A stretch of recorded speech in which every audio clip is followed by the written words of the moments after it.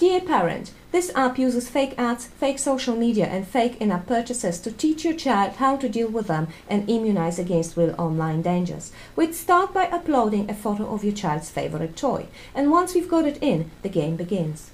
This app uses elements of games and psychology of human behavior to influence the child so he or she makes the right choices.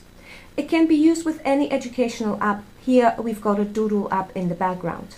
We've got a fake ad here. The behavior that we want to reinforce is for the child not to click on the ad. So if the child does click on the ad, he or she can see potential consequences of it. And if the child does not click on the ad, he or she can gather some points on the road to mastery. This screen uses another type of ad with the same, working in the same way. Here we've got the fake in-app purchases button. We don't want the child to click on it, so if the child does click on it, then he or she can see potential consequences of this behavior, and if the child does not click on it, there are positive reinforcement of that behavior as well.